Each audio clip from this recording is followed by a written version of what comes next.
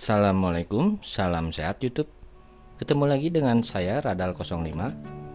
Kalian lihat kedua flasher modul saya yang saya beli di tempat yang berbeda. Jadi tegangan inputnya sedikit berbeda, satu 12-24 volt, yang satunya lagi 5-24 volt. Harganya ini sekarang murah sekali, tidak sampai Rp7.000 per buah. Bahkan bila kalian beli 10, harganya bisa mencapai Rp5.500 per buah. Dan kedua flasher ini akan saya coba pasang paralel. Agar terlihat rapi, saya lem dahulu. Lalu saya gabung kedua tegangan input dari flasher. Oke, saya coba dahulu masing-masing flasher dengan modul LED 12 volt.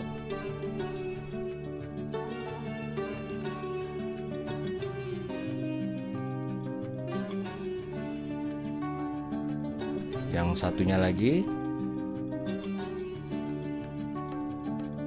ya, sudah on kedua-duanya.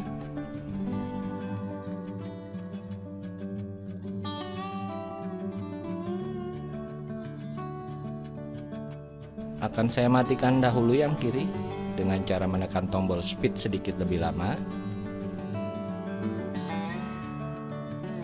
Dan kalian perhatikan,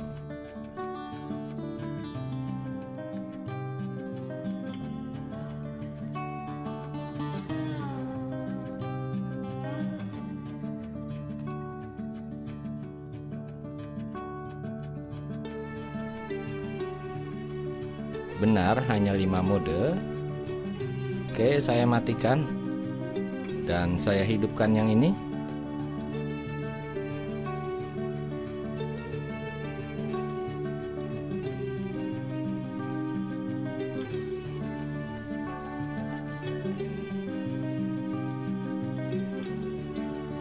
Ya, benar, ini juga 5 mode. Oke, saya on-kan kedua-duanya. Bila kalian dampingkan kedua LED ini lumayan bagus.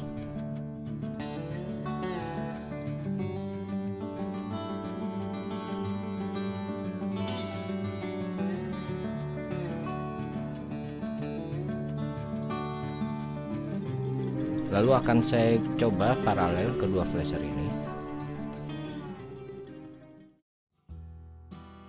Saya gabung output negatifnya dan output positifnya, dan saya pasang ke LED 4x10 watt, dan saya beri catu 12 volt DC. Oke, akan saya coba satu persatu dahulu. Saya on kan yang kiri, kalian perhatikan nyalanya. Saya matikan. Lalu saya nyalakan yang ini. Modenya dapat kalian atur sesuka kalian. Saya coba matikan. Dan perhatikan akan saya on kan keduanya. Nyala dan nyala. Kalian lihat beda nyalanya setelah digabung. Ini terang sekali. Saya coba matikan penerangannya. Jadi dengan memparalel dua flasher, kalian dapat atur mode yang lain dari yang lain.